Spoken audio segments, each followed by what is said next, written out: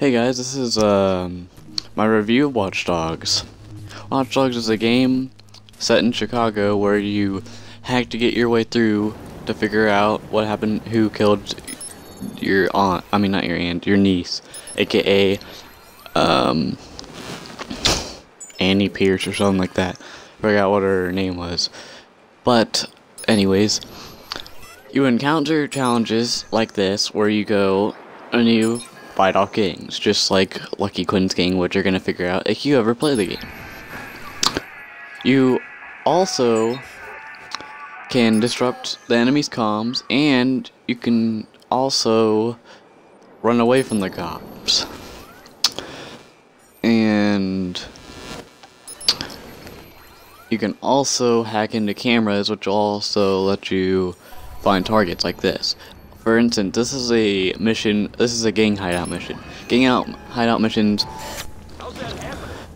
can be triggered by going through your map. Your map is a big freaking world. There's 3 worlds in this game. There's Pawnee, there's the city of Chicago, which is the big buildings, and then there's the modern day city area of Illinois. Anyways, let's go to the character.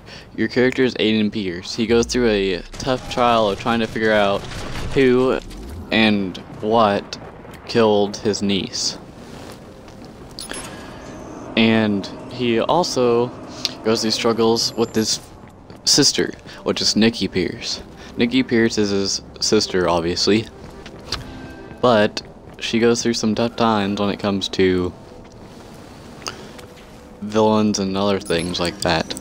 And plus, who wouldn't want to be Aiden Pierce? He's a total badass.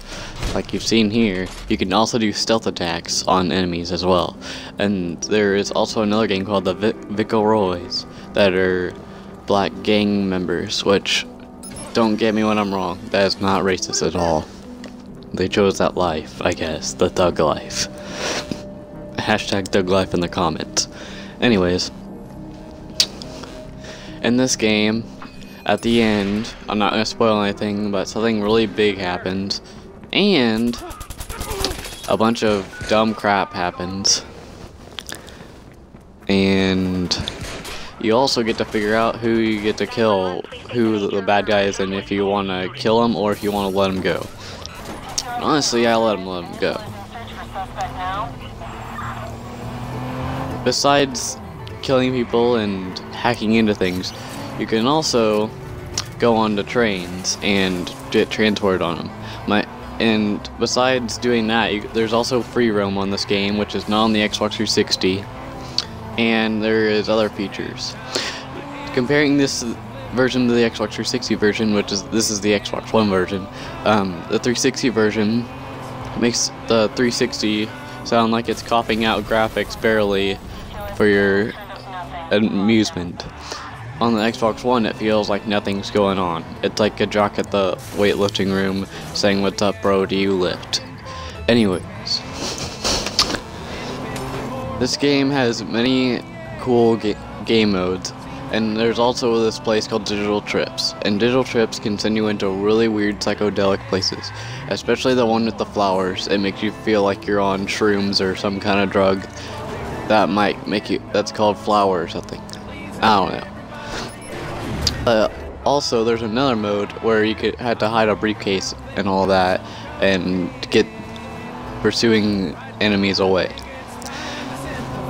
And there's also online hacking, which is like it's like the adult version of Where's Waldo. Like, who would not want that? That's freaking amazing.